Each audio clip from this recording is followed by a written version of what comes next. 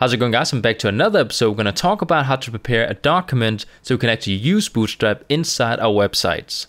So as you guys can see right now, I do actually have a very basic index.html file with very basic HTML5 code inside of it. So this is just the very basics of a HTML5 website layout when you get started, creating a website.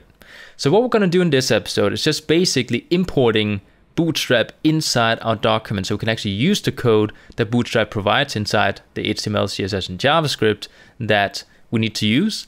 And we do that by getting what's called a CDN, which is Content Delivery Network, which means that we're going to go ahead and link to, all the Bootstrap code, which is laying online somewhere.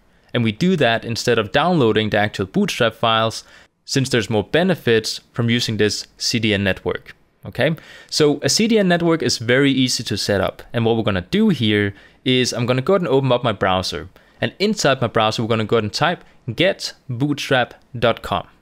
Now, inside getbootstrap.com, we're going to go ahead and go up to the top where it says Get Started. I'm going to click it. And as you guys can see, we now get some different options in order to download Bootstrap. Now, inside this page, you'll notice that we have quite a few options when it comes to downloading Bootstrap, but the one we're going to focus on is the CDN network. So I'm actually going to go ahead and just go down to where it says Bootstrap CDN, and I'm going to go ahead and copy all the code we have in here. So I'm just going to click on the copy button. There we go. I'm going to go inside my file, and I'm going to go inside my head tag. And I'm just going to paste everything in. Now I'm just going to go ahead and move everything out so it looks, some kind of neat and nice, like so.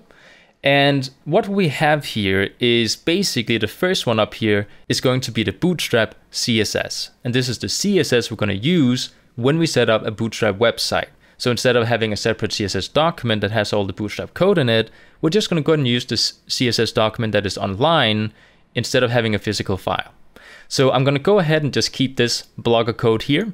Then we're going to go down to the next one where we have an optional theme, which means that we can basically, use some kind of pre-made theme that we can use inside our Bootstrap website. I'm going to go ahead and delete that for now since I don't think we need it. We're going to make our own theme. And the second link down here, or at least the second piece of code, is the latest JavaScript version of Bootstrap, meaning that this is all the JavaScript code that Bootstrap provides us. So we can do special JavaScript stuff inside Bootstrap, stuff that's meant for Bootstrap. Now we're going to go ahead and keep this code as well. The last piece of code we need is jQuery. We're going to go ahead and use jQuery inside our build here because jQuery is a very good language to use when you want to use JavaScript. I should mention, if you have never done jQuery before, since I did say in the beginning of my series here, that jQuery is not a requirement. You don't need to know jQuery before we get started. I'm just going to go ahead and include jQuery since we will probably in the later courses, when it gets more advanced, we're going to start using some JavaScript and jQuery. So just to have it here when we start out, I'm just going to go ahead and include it from the beginning. So we're going to go inside our browser. I'm going to go to jQuery.com, which is jQuery's website. I'm going to go ahead and click on Download jQuery. Now inside jQuery here, we get some different options.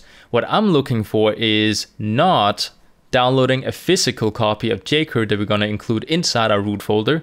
Just like with the Bootstrap files, we're going to go ahead and use a CDN network. So I'm going to scroll down to where we have using jQuery with CDN. I'm going to go ahead and click on this link down here that says code.jquery.com, which then takes us to all the different versions we have of jQuery when we want to use jQuery CDN. Now I'm just going to go ahead and use the latest one, which is jQuery 3.x. I'm not going to download the uncompressed version because we don't need to edit the code. I'm going to go ahead and copy the minimized version. So when we do actually click this link, as you guys can see, we now get a piece of code that we can just include inside our own document. So I'm just going to go ahead and copy what we have here, or you could just simply click the button over here that says copy to clipboard, then go back inside my document, and I'm just going to go ahead and include the jQuery right before we load the minified JavaScript, like so. Just going to move it out so it looks nice. Well, it does actually do that. So now that we have all the files that we need, we can actually get started using Bootstrap. So this is basically all I wanted to show you guys in this episode. In the next episode, we'll actually start creating some stuff inside our body tag and actually get started using Bootstrap. So I hope you guys enjoyed, and I'll see you guys next time.